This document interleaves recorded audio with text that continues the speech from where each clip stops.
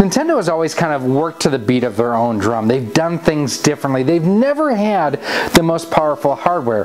They've oftentimes had gimmicks built into their system. And one of the biggest gimmicks, this guy here, the Nintendo Wii, was an absolute sales monster. Before the monster they have now in the Nintendo Switch, the Nintendo Wii, was one of, if not their best-selling consoles of all time. And part of the reason for that is the Wii Remote, which some people love the waggle, some people hate the waggle. I don't mind the waggle, and in fact, for me, the best version of Resident Evil 4 is the version on the Wii, because of the fact that you could aim super precisely with the Wii Remote. Hey everyone, Gary here with Rock Solid Productions. I thank you for stopping by and checking out our episode here today. I really do appreciate it. What I want to know from you down in the comments is pretty simple. Did you have a Wii? I have 3 of them right now. Mine, my dad's, and that was one of the beautiful things about the Wii, is it got people into gaming that, like, my dad didn't play games since Pong. He was not a gamer, but he loved playing Wii Sports. And that is, a lot of people can say they bought the system, they bought Wii Sports, or it came with Wii Sports, and that was it. My dad was a perfect case of that. But one of the things with Nintendo, again, is they did things their own way. There's the Nintendo way of doing things. And the Wii is the perfect example that, you know, it's not the most powerful system of its generation by far. In fact, it's barely more powerful than its predecessor, the GameCube.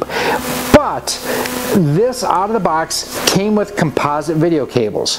Blech. You could get third-party and OEM official component video cables. It's actually what's playing behind me here through my RetroTink 5X. Actually, this is only at 480p. And when I crank this up to 1080p, it's beautiful. But there's no HDMI out on here. It's something deliberate that Nintendo did to keep the cost down, and they honestly didn't think HDMI was a big deal at the time. It was. Now, there are a number of different ways that you can go ahead and get HDMI out of a Wii. And one of the cheapest, and when I say cheap, I mean cheap, is this guy here. This is a Wii to HDMI adapter. And basically what it's designed to do is plug into the video output on the back of the system and adapt that port to HDMI. I've used these in the past. They've been laggy, they've just been fuzzy, they've not been very good. But it's one of those, it has been a while since I've tried one of these, and I never did a video on one. So what I want to do is I want to compare this to that. And I know, $5 or $6, $300. It's a huge difference. But I really want to see, for the casual game player, which by and large, that's who bought the Wii, is this something that is worth their money? So we're going to go ahead, this will be a real quick look at it on the bench. We're going to see how it fits into our system, and we are going to do some gameplay. Let's go get started. So here we have our Wii on the bench, and just a real quick overview. Anyone who has a Wii knows this. On the back, you've got your input for power, you've got your sensor bar power, you've got your 2 USB ports, and there's your AV multi-output. Now, no HDMI on here, one of the biggest misses on this system. So this Wii2HDMI just plugs right into the back of this, and take a look here. Now this was super cheap, like under $7, and it comes with an HDMI cable. But here's the adapter itself. Now, there's a number of different varieties on this. This one actually, it's all plastic. I've seen other ones that have a metal casing on the outside. This plugs right into your Wii, and then on the back you get an HDMI out, and you also have a 3.5mm headphone jack if you want to utilize it. But to plug this to your system, all that you do, that's it. That's all there is to it. Pretty simple and straightforward. So what we're going to do now is we're going to compare this to how the Wii itself looks going through official component cables with no upscaling, and then we're going to actually play around with some upscalers too. Let's get started. So we are kicking off things here with one of my favorite games for any system ever, Super Mario Galaxy. It's beautiful and it sounds terrific. Now, one thing, the remote I have, this is for my RetroTink 5X, and I am going through my RetroTink 5X. Now, one of the things I want to do is I just want to show you the output resolution down here is set to 480p, 576p. So It's essentially the same thing as what we will get, if not maybe a little bit lower than what we will get right out of that HDMI adapter. I don't know if there's any actual upscaling to it. Generally speaking, there's not, but just want to be completely honest and transparent on this. So we are going to set our RetroTink remote aside, and we are just going to go in to some Super Mario Galaxy, and we're going to compare side by side the intro for both the component video cables through the 5X at 480p and the HDMI adapter. Turn off my camera here so we can focus just on the display side by side. First of all, there's something I'd like to give you from Peach.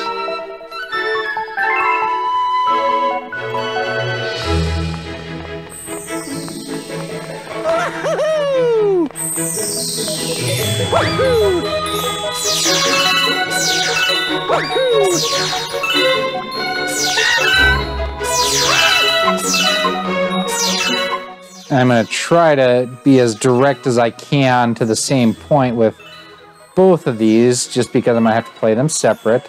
But I do want to compare apples to apples on this. So here, at least with this cutscene, we'll get a really good idea of one versus the other. Now, I have to admit, the Wii to HDMI adapter looks a lot better than I expected. The colors look clean. I'm not noticing any fuzziness. This is not what I expected. I actually expected something pretty similar to those crummy AV to HDMI boxes, and that is not what this is. This is actually, like I say, a lot better than I expected. Now, here I will say I think Princess Peach does look better coming through the RetroTink 5X, but again, that's only at 480p, and this may be outputting 1080p, quite honestly, which I was not expecting. All right, now that we have some side-to-side kind of comparisons, we're going to dive into the game itself, and I'm going to actually go to one of my save files so we can actually see what the game looks like being played through the HDMI to Wii adapter. So yeah, I got to admit, this looks better than it has any right to. These may have come a ways from where they were the last time I checked them out. Now here I am seeing some graininess, which is what I expected, but still does not look bad, quite honestly. I mean, it doesn't look as sharp as coming through the 5X. I mean, that's just the nature of the beast. You can see around Mario there, kind of the jaggies and whatnot. But this is a lot better than I remember these looking in the past.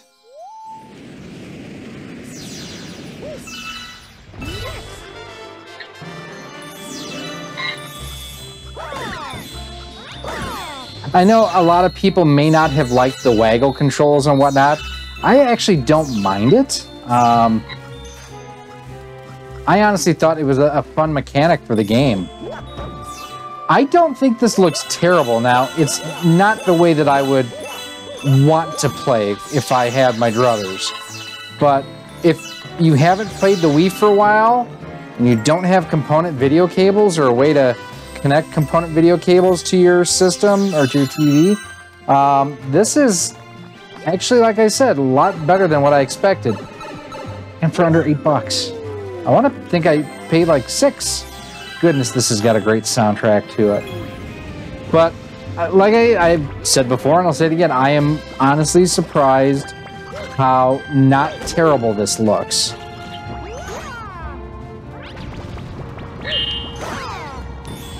Those little things always reminded me of the slimes in the original Dragon Warrior. Yes, even though I hate RPGs, I have played them. I just don't care for them. Don't want to fall down there. But yeah, overall, this is not terrible. All right, we are not going to play a whole lot more of this because otherwise we won't get to anything else, because I absolutely love Mario Galaxy. I think it's beautiful. I think it's fun. I think it's honestly one of the best games ever made. Donkey Kong Country Returns, another amazing game here for the Wii. Now with this one, I think I can just use the Wii remote. I don't need the nunchuck, so we're gonna go ahead, turn it sideways.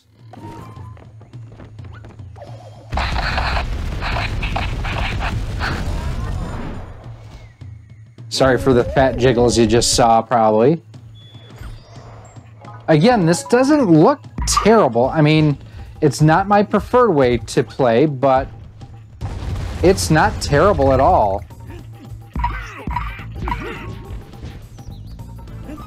The colors do look vibrant. The sound is good. And the biggest thing I will say is that, beyond being stupid there, I'm not feeling any lag or delay or anything along those lines, which is a good thing. Ooh, let's see how many we can get. Can we get them all? Oh, I guess that wasn't something I could bounce back from. Now, this is something that I do wish that you could play more with a traditional controller versus having to use the motion controls. It really doesn't add a whole lot. Yeah, I'm admittedly surprised that this is looking as decent as it is. It's looking better than it really deserves to be. It has been a long time since I played Mario Kart Wii. My save date is gone. My Mii's are gone. I wonder if my battery on my system died. We're gonna go with the Wild Wing. Ah, I got on the gas too fast. Oh yeah, Bullet Bill. Gonna make up for that bad start. No, no, no, no, no, no! Dang it! This again doesn't look terrible. I can see some graininess, I can see some grittiness, but for the Wii, oh, blast it! It's not bad. Now, this will not replace my RetroTink 5X by any stretch of the imagination, but this is honestly the damn blue shell.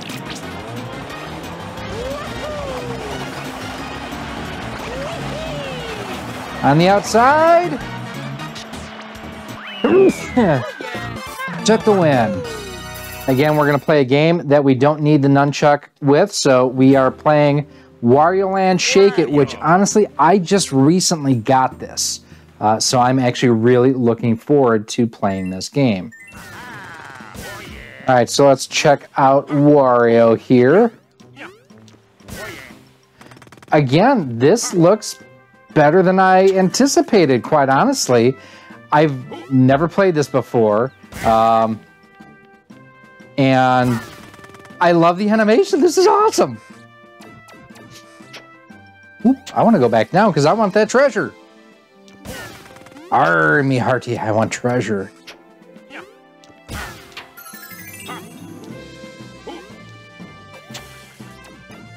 This, again, it looks really decent. It's very playable.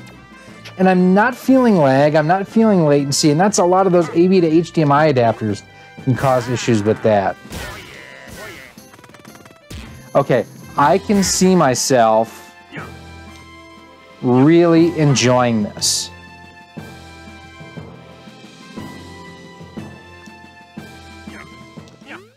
There's treasure up here and Wario wants it. Ooh, 6-week-old Curry. Curry, not Curie, sorry. Okay, this is A, it's a terrific game. B, it actually working quite well. There we go.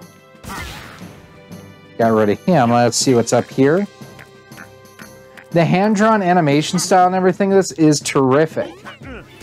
Alright, I'm learning the mechanics on this now. This is a...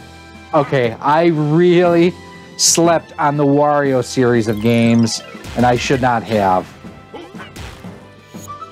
What's the one game everybody played on the Wii? Wii Sports, of course, am I right? So we're going to check out how this plays with Wii Sports real quick before wrapping it up. So sadly, I can confirm that all of my save files are gone. That's disheartening.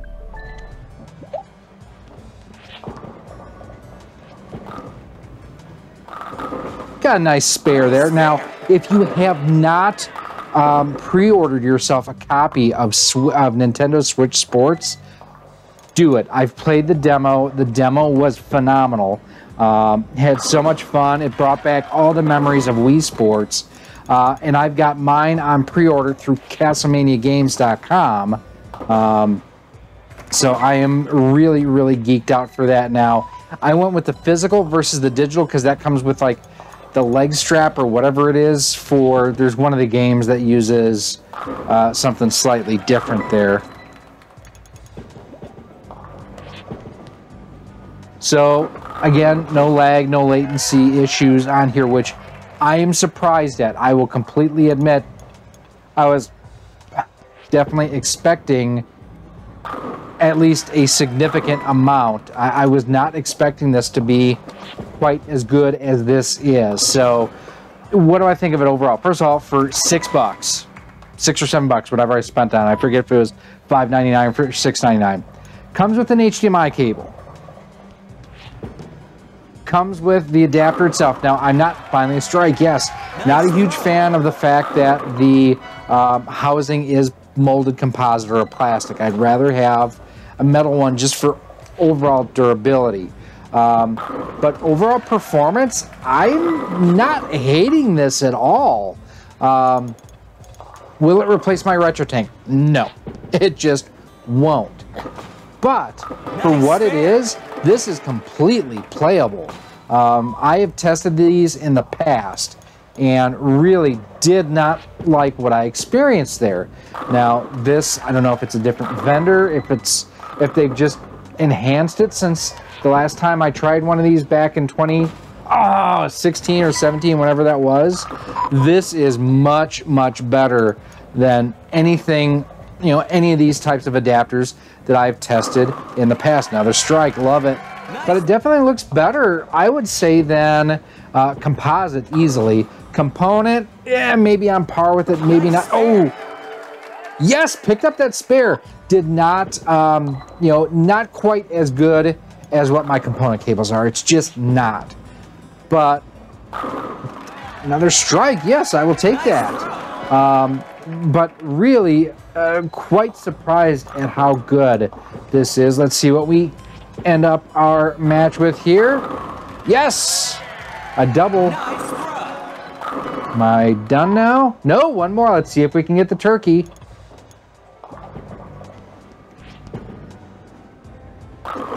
Oh, missed it by one.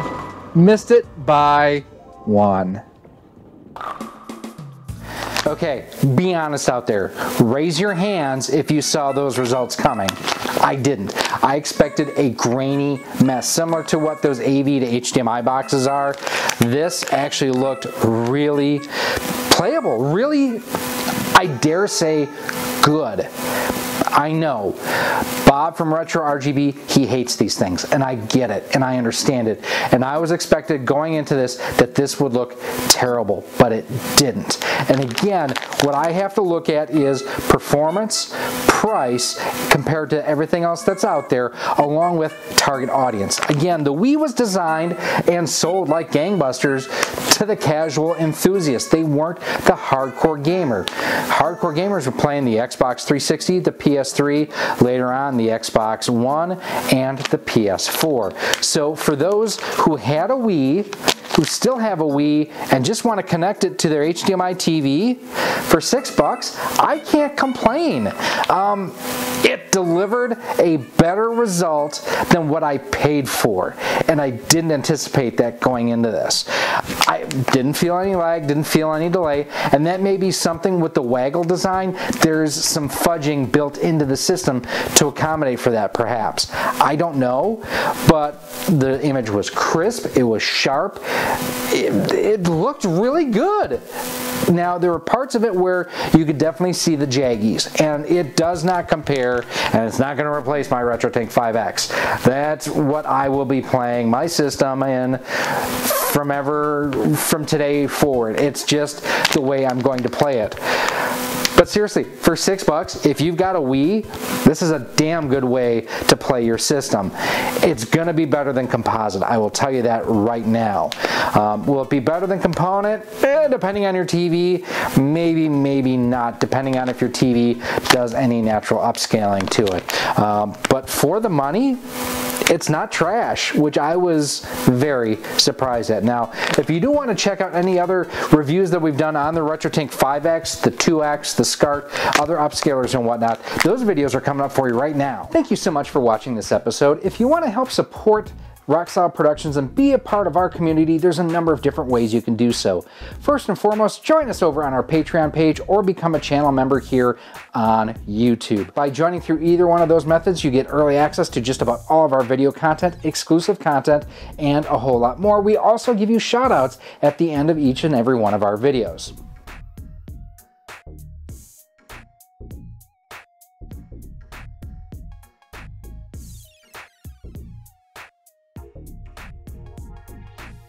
You can also pick up some awesome Rock Solid Productions swag. We've got t-shirts, sweatshirts, hoodies, and more available through our Teespring store on screen right now too. You can also pick up some of our awesome 3D printed cartridge stands, amiibo holders, Nintendo DS holders, and more by visiting our 3D printer store on screen right now as well. Links for everything will be down below in a pinned comment. If you want to stay up to date with everything we have going on here at Rock Solid Productions, make sure that you're following us on the different social media networks.